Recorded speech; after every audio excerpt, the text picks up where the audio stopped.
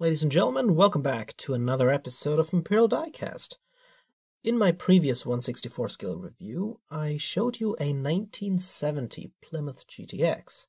And today, I'll be showing you another 1/64 scale Plymouth GTX, but with several key differences. First off, it's the 1969 Plymouth GTX. Secondly, it's a convertible and not a hardtop. Third, it's in a different color. And fourth, it's made by a different company, namely Greenlight. First, we're going to unbox it, then we're going to do a walk around, and then a comparison to the 1970 Plymouth, at which point we'll surprisingly find a fifth difference. So stay tuned.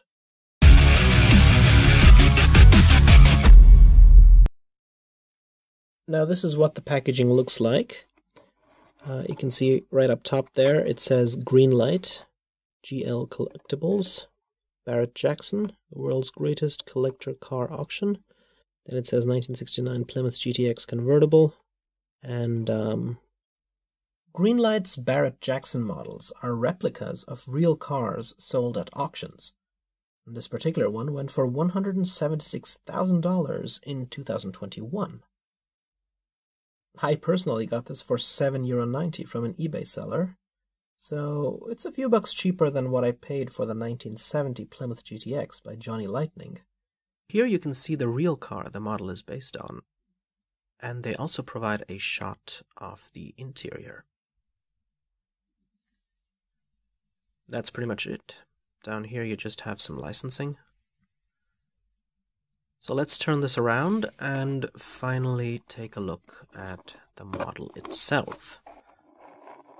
Now, this is what the front of the packaging looks like. So let's unbox it.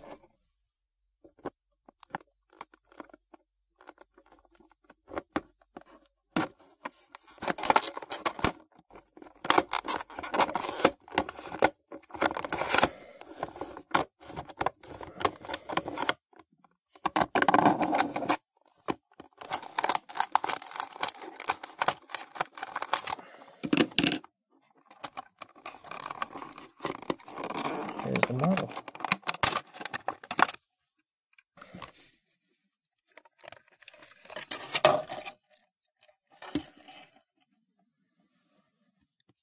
Greenlight's 1969 Plymouth GTX convertible.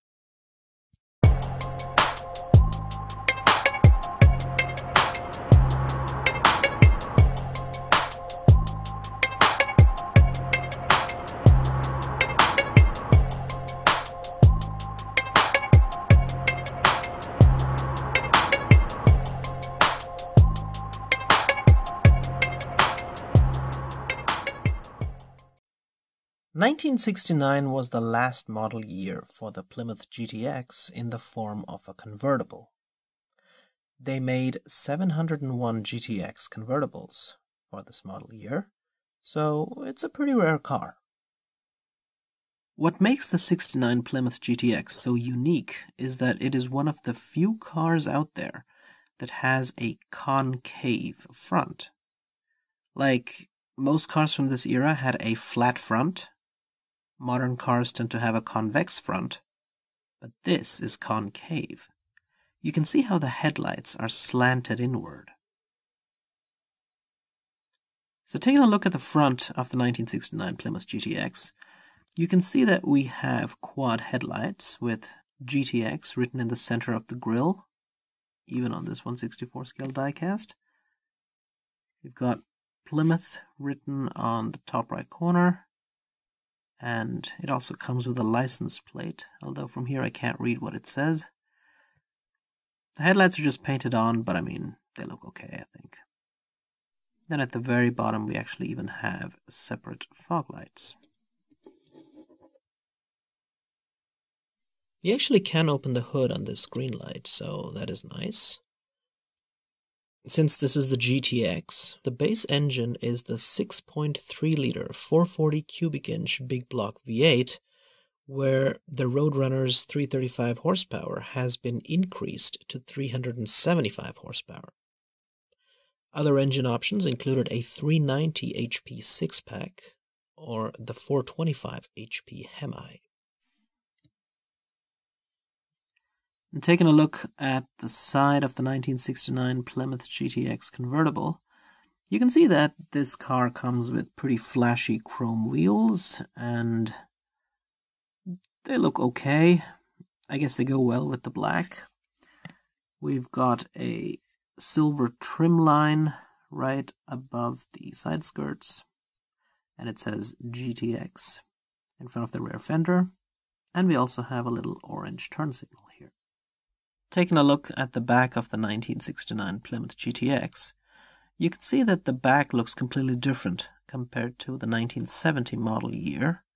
Specifically, we have these two bigger taillights situated on either end of the back, and in the middle we have GTX written above the trunk lock. It says Plymouth to the top right, and then we have the license plate and the rear exhausts as well. Just like the front of the car, you'll notice that the back is also concave and the taillights are angled inward, which is nicely replicated here. And since this is a convertible, we can actually have a really good look at the interior. And you can see that the steering wheel is a little too thick. It does have 3 spokes. And right there is the 4-speed manual shifter. Got a little bit of detail for the front dash. And then we have the sun visors. However, the seats, I think, look really good on this model. They are in white, and you can see that they even have a little bit of a texture on them. So that looks pretty nice. And now we can move on to the driver's side.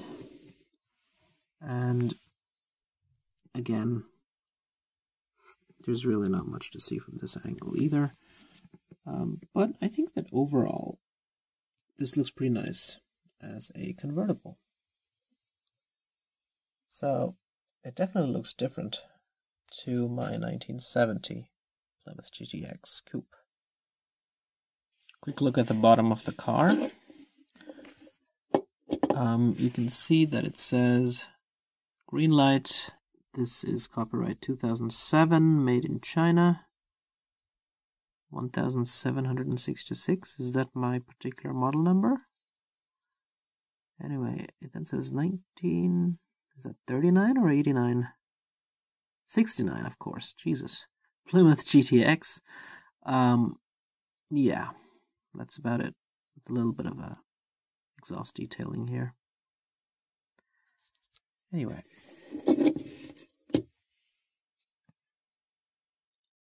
1969 Plymouth GTX, 1970 Plymouth GTX.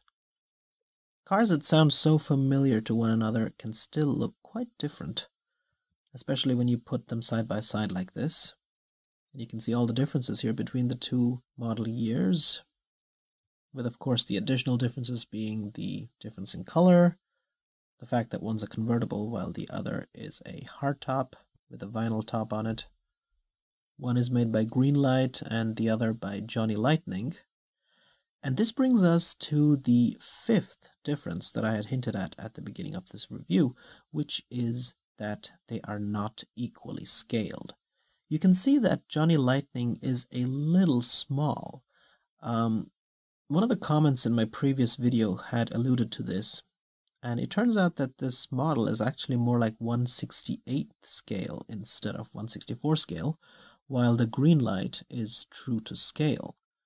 So if that bothers you, then I suggest stay away from Johnny Lightning, but honestly, these two models look so great and it doesn't really bother me.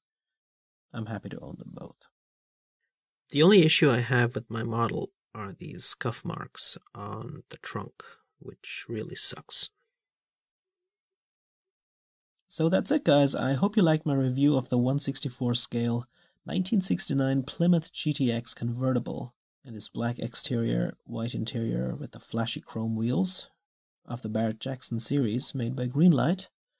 And I hope you enjoyed it, and I'll catch you in the next review. Take care. This is Imperial Diecast, signing out.